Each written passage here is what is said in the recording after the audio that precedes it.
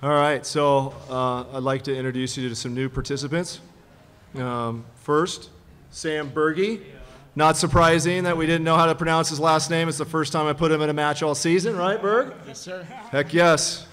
And this is Brooklyn, and this is Haley, and they were a little upset that Daddy was going to a press conference. So UCLA, in their graciousness, allowed me to bring them along. So this is their first press conference.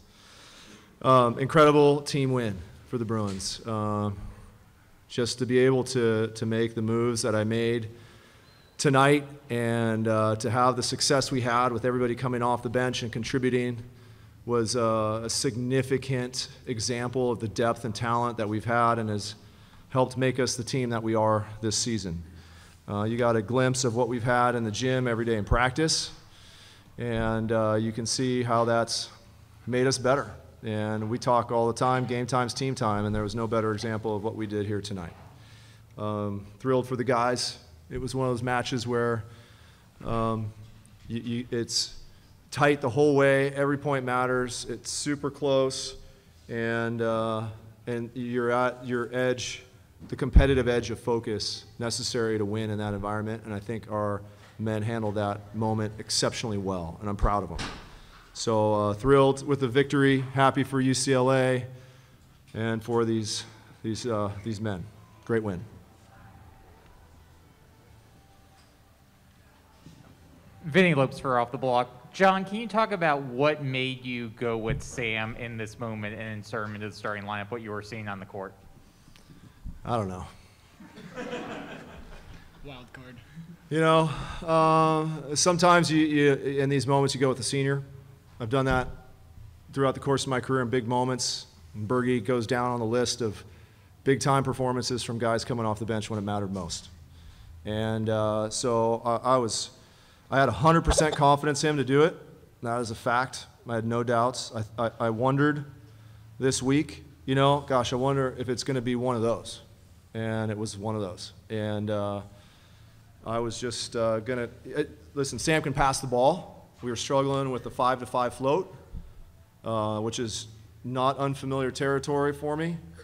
So we knew the adjustments we needed to make, but ultimately, even when we were making the adjustments, Alex struggled a little bit taking that with his hands. They were struggling to figure out the angle on the seam, and I just went with Burgi because I knew he could pass the ball. There's times during this year in the training environment where Burgi's been playing libero for us on the second team. Like, he's gotten a ton of passing reps. The guy can pass the ball. And by the way, he's got a great arm. So, you know, I just had no doubts when I put him in that he was going to step up, and he did.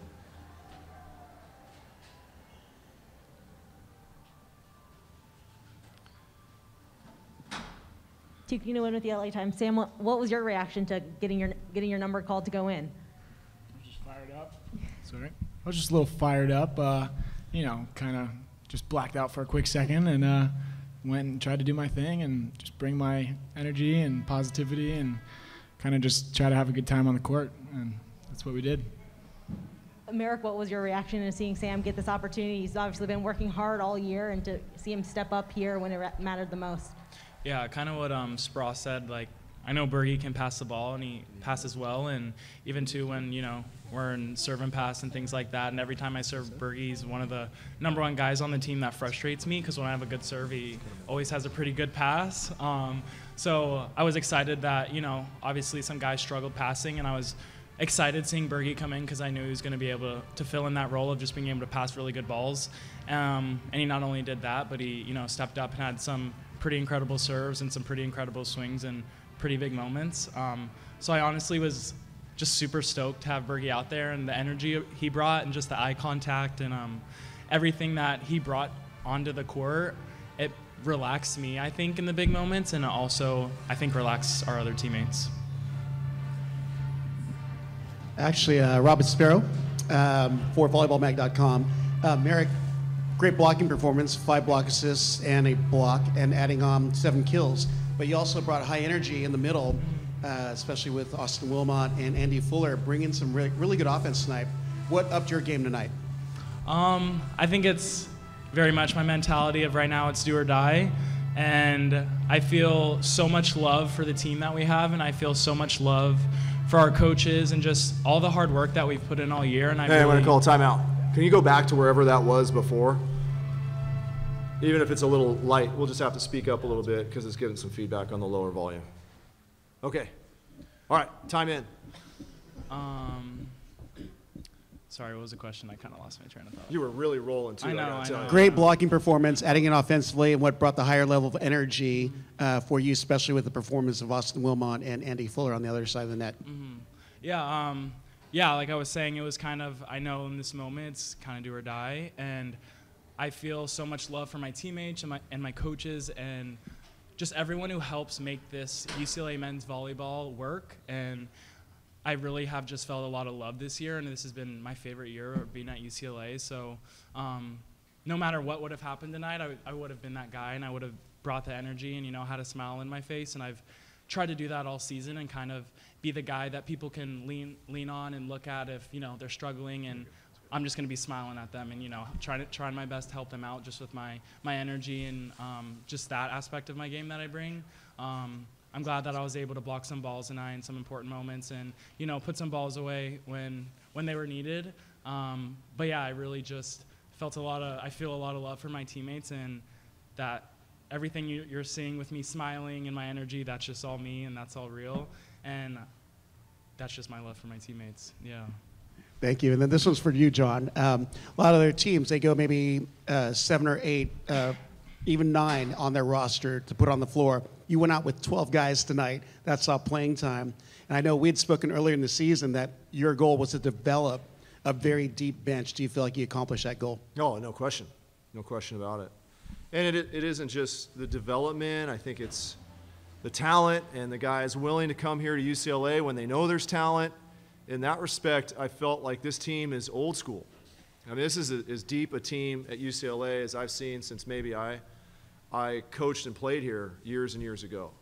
And that depth is what made us great years ago and helped us win a lot of championships. And when players have a choice these days, they can go somewhere where they want to play and start and, I don't know, have a nice social media following and all that good stuff, and that's part of the game today, there's no question. I think what we like is the depth and players to come here knowing that they're going to have to compete. It's going to make them better. The best version of themselves is going to be created in this gym here at UCLA.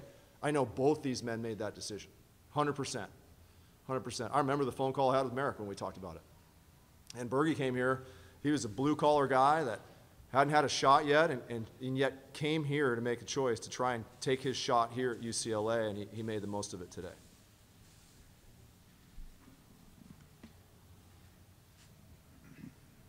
I'm just following up on that, Merrick and Sam. What's it like just joining a team with so much depth, knowing that you have to earn playing time instead of having it guaranteed? Yeah, it was definitely something I thought about, especially when I know UCLA is not a hard place to recruit to, and when I was here on my visit, I kind of knew that everything about the culture and the coaches and just the location, and especially being from the South, this was a place that I wanted to be. But I definitely knew that I was going to have to work for my spot, and it wasn't just going to come and be handed to me. And that was a very different experience for me, especially being from Texas, where the sport isn't too big. But I loved the challenge, and I think that was another reason why I wanted to come here, because it kind of felt as if, hey, if I can be on the court at UCLA, then I can be on the court anywhere. But it never was something that I was afraid of. It honestly only motivated me to want to work harder and be better, especially in the off season and things like that. But I think our culture and how many guys that we have that can be on the court is pretty unreal, and it's not very common. And Speraw said it the other day, but 2 days ago, the B side beat the A side in practice, and that happens pretty often. So it really does make me better. And even when it comes to J.R. Norris, who's our third middle off the bench, and sometimes in matches I get kind of in my head about who's blocking me or what I need to be doing, and then I kind of get reminded, hey, I'm playing against JR every day. He's better than all these guys that I'm going up against. So that also brings me a lot of just comfort too, that I'm playing against someone in practice every single day for hours and hours every week. That's just making me better.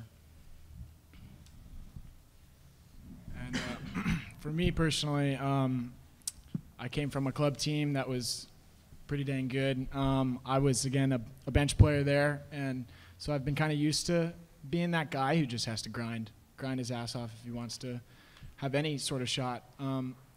And so I'm pretty comfortable where I am on the bench, and having to come in and just battle for the position, because I think it's fun. I think it's a part of the competition. I think, you got to love one another and love fighting against each other and fighting with each other at the same time. And, I just had a really good time. And thank you for my shot, Coach. We're going to do 2 more questions in the room, and then we'll go to Zoom. Hi, Coach John Speraw. So it's going to be another match against Long Beach State, similar to 2018, but you mentioned it's a different team, deep bench. Can you talk about how you plan on coming out with a different outcome this year?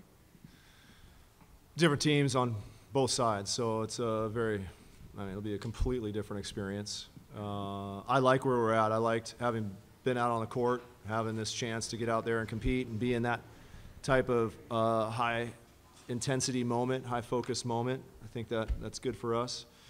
They're a great team. They're a physical team. They're a very different team, a really different team with different matchups from what we saw tonight. So it'll be about how we adapt and how guys make adjustments, how as a staff we make adjustments. But it'll be another great volleyball match. They're a great volleyball team, and so I think it'll be. Last time we played them, there's a lot of people in the stands in a big match that went 5 and was a great volleyball match. And I'm guessing the next one will be a great one too. Last question.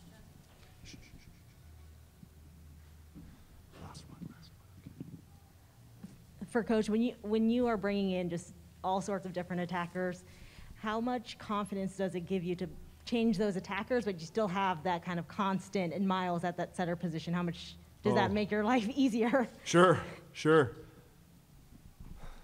Listen, I can't tell you exactly everything that's going through my brain when I do those things. I've been doing it 20 years.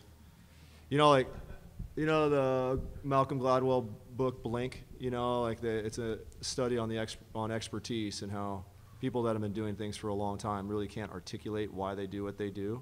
I can't articulate it. I know how I feel about it. It's just this gut feel, and I knew it. I just knew it. And so I don't know if I can explain it any different than that. Of course, the consistency of Miles that you're referencing is really critical for our team this year. It is really hard to be a first-year setter and get this far. It is. I don't know how many times it's really been done. And for him to be in this position and still be learning, like he's going to go back and he's going to learn a lot from this experience. He's going to be better next time he comes out on the volleyball court. And even the improvements he's made over the last week, I mean, you can see it. And so I'm really confident in his ability to continue to grow and develop. This is just the beginning for him. And we're a good team when he's playing well like this. Thank you, Coach, Okay. Merrick and Sam, and thank you, girls. Say thank you. Thank you. Okay. Thank you. All right.